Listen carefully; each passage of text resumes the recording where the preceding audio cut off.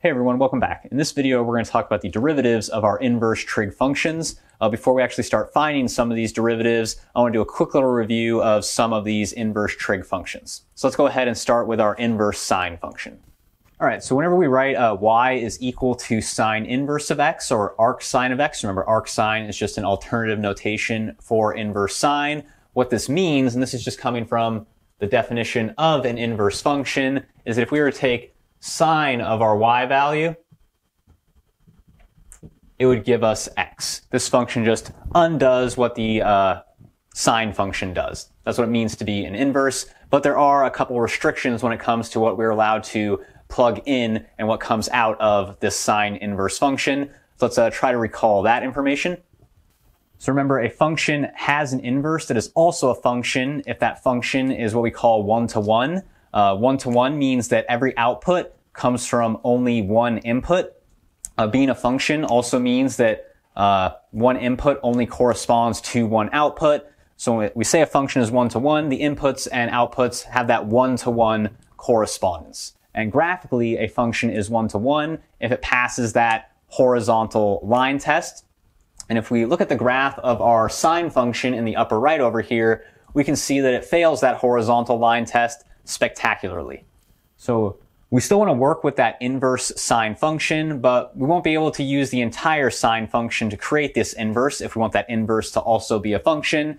So we do for the sine function as well as all of our trig functions, we restrict it to a smaller domain where it is one-to-one. And for our sine function, we always choose that domain to be on the interval of x values from negative pi over 2 to positive pi over 2. So now if we kind of chop off the piece of our sine function that is outside of this interval, we can see that it is now a one-to-one function. It passes that horizontal line test. We can see that that horizontal line never intersects our graph more than once. And now that we've restricted the domain of our sine function, we can look at its inverse graph. Remember, the relationship between a function, or the relationship between a function's graph and its inverse is they're just reflections of each other over that line y equals x. And so now if we reflect our sine function on that restricted domain, we get the graph of our inverse sine function. And now we know what our inverse sine function looks like. So a couple things to note that we can see from the graph of our inverse sine function that we also should remember about functions and their inverses is that the domain of our sine function became the range of our inverse sine function, and the range of our sine function becomes the domain of our inverse sine function. Remember, the domain and range of a function always switches when we look at the domain and range of the inverse function. So what that means for us is if we have a function y equals sine inverse of x, this only applies for certain x values, the x values that we can see on the graph of our inverse sine function, and that's really coming from the range of our original sine function. This only applies for x values between -1 and +1. And so when we eventually find our formula for the derivative of our inverse sine function, that formula might only make sense for these x values.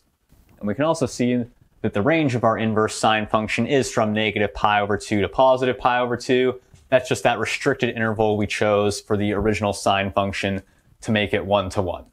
So with that little bit of a review of our inverse sine function out of the way, let's go ahead and find the derivative of our inverse sine function. And in order to do this, we're going to have to use that process of implicit differentiation. All right, so now we're ready to actually compute the derivative of our inverse sine function. And the way we're going to go about doing this is using implicit differentiation. We actually always end up using implicit differentiation whenever we want to find the derivative of an inverse function, at least from scratch. So that's a good thing to keep in mind. If you're trying to find the derivative of some new inverse function, you're probably going to use implicit differentiation. And so the idea is how we get started with the process of implicit differentiation here is going back to what we wrote as the definition of our inverse sine function. So if y is equal to sine inverse of x, then we know sine of y is equal to x.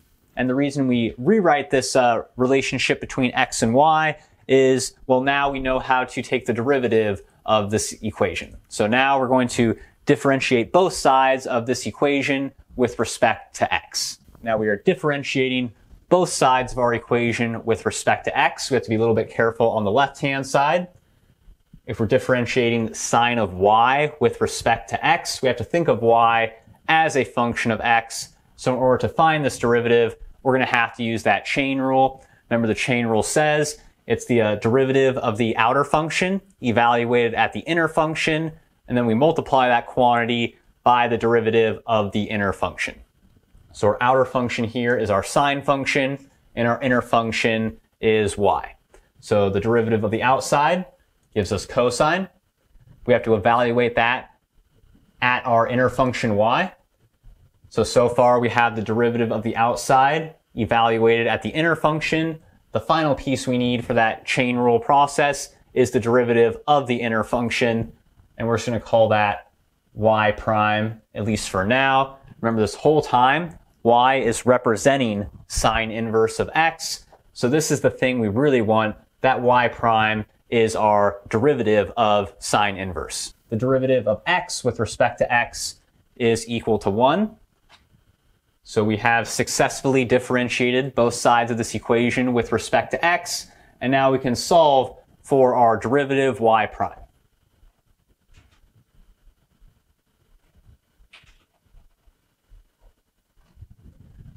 And so now we do have our derivative of our inverse sine function. It's 1 over cosine of y, but we don't want to stop here. We want to express this derivative in terms of that input variable x. So now we have to figure out, how do we write 1 over cosine of y in terms of x? And we could use some trig identities to help us do this, but I always like to use right triangle trig instead. They're actually equivalent, and really it's just your preference. But here, let's go ahead and figure out how to write cosine of y in terms of x using right triangle trigonometry. And so to set up the right triangle we need for this, we have to go back to this relationship between x and y.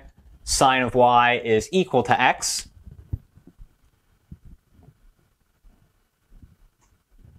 So if we try to translate this relationship into a right triangle, we have to think of y as the angle of interest in our right triangle. And then we have to remember our sine function gives us that ratio of side lengths of a right triangle. Sine is opposite over hypotenuse.